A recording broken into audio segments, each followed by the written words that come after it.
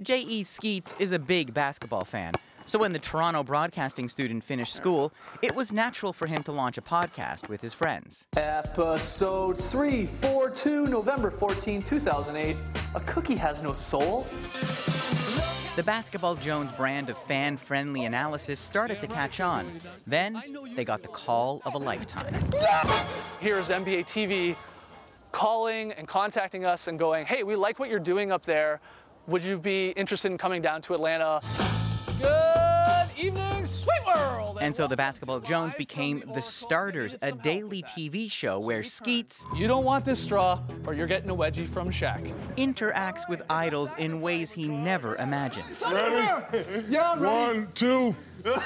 The Starters are part of a new wave of podcasts moving from your phone to your TV. The confessional comedy of two dope queens started as a podcast.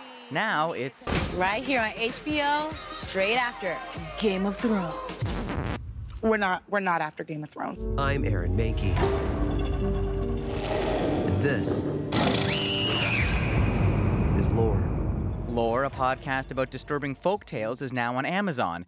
That's just a few of the growing number of podcasts attempting the TV transition. Part of what's driving the trend is the explosive popularity of podcasts. 5 years ago, only 12% of Americans listened to podcasts monthly. Now it's up to 26%, an estimated 73 million listeners. In Canada, more than 7 million Canadians listen to podcasts at least once a month. And with millennials as the biggest portion of the audience, broadcasters are looking for ways to tap in. All right, so here we are, our very humble podcast network studio. I see it still needs a little work. We are expanding rapidly, and the startups focus not on the nice chairs, but on the work we're doing. You know? Right. Here at E1, it's not so much about how the recording room looks. That's the beauty of the podcast. But discovering new voices. The industrial process of making TV and films in this country is so difficult. And I think what's the interesting opportunity about podcasting is that it allows us to build up authentic voices and authentic audiences for Canadian stars. I don't think we believe every single one of the podcasts will translate, just like every book doesn't translate, but it is another avenue to find a point of view.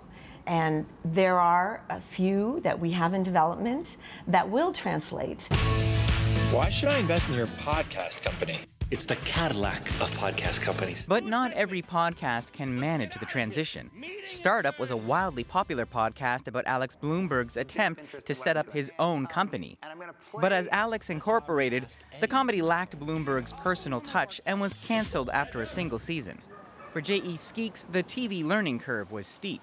We were definitely naive at first. We thought we could take a podcast and just put on some cameras and make a television show, and we quickly learned that just does not work. I fear this sandstorm to be quite a terrible event. Which is exactly why, after theater tours and a book deal, Night Vale, a podcast about the stories in a strange small town, handed the entire pilot over to the showrunner from Better Call Saul to develop the TV show for the FX network. My experience with television is that level of intimacy, it's a lot different. You know, it's a lot more plot-based. It's a lot more narrative and visual. And so we really do have to rely on people that know how to make those things. If the Night Vale pilot is picked up, it'll reach more people than the podcast ever did. The question is whether podcasters can keep it personal as TV comes calling. Eli Glasner, CBC News, Toronto.